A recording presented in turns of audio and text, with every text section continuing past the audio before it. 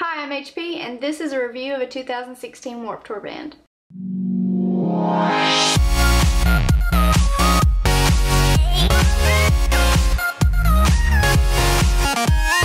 Sleeping with Sirens is one of the bands with the biggest fan base on Warped Tour this year, which actually kind of surprised me because they haven't been around as long to gain that kind of success as some of these other bands have.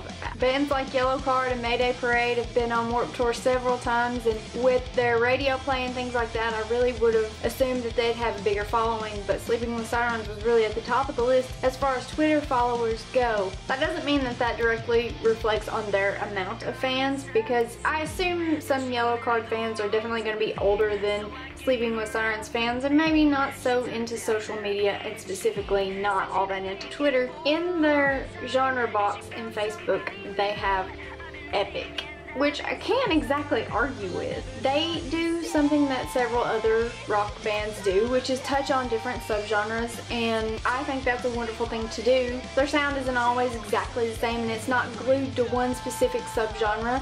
In their music, I hear a little bit of alternative, and a little bit of pop punk, and a little bit of post-hardcore, and a little bit of just plain epicness.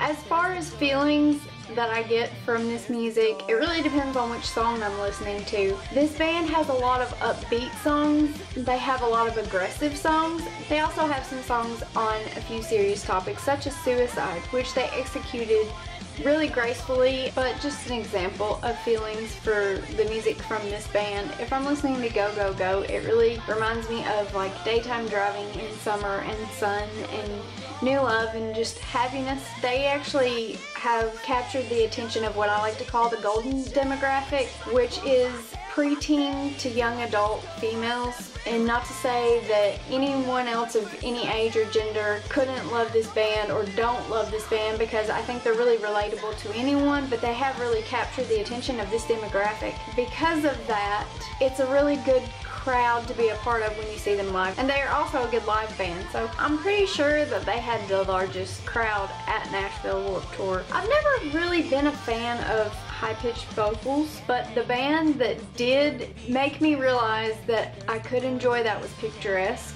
And I noticed on Picturesque's videos, before I ever listened to Sleeping with Sirens, that a lot of people would comment, oh, he sounds like Kellin Quinn. And so I thought, that's interesting, maybe I could enjoy Sleeping with Sirens. And then there's this other factor. I really love Too Close to Touch, they're one of my favorite bands, and Kellin is on a song called The Chase on their Nerve Endings album, so that's actually where I heard his voice for the first time. To be honest, it's not the best song to hear him first on. He sounds good, but he's not really in his element. I think he's a lot more suited in his band, and that Sleeping with Sirens as a package is a really good sounding band. If you liked this video, please be sure to give it a thumbs up. If you like my face and you want to see more of it, hit the subscribe button. If you're new to my channel, I do underground music reviews.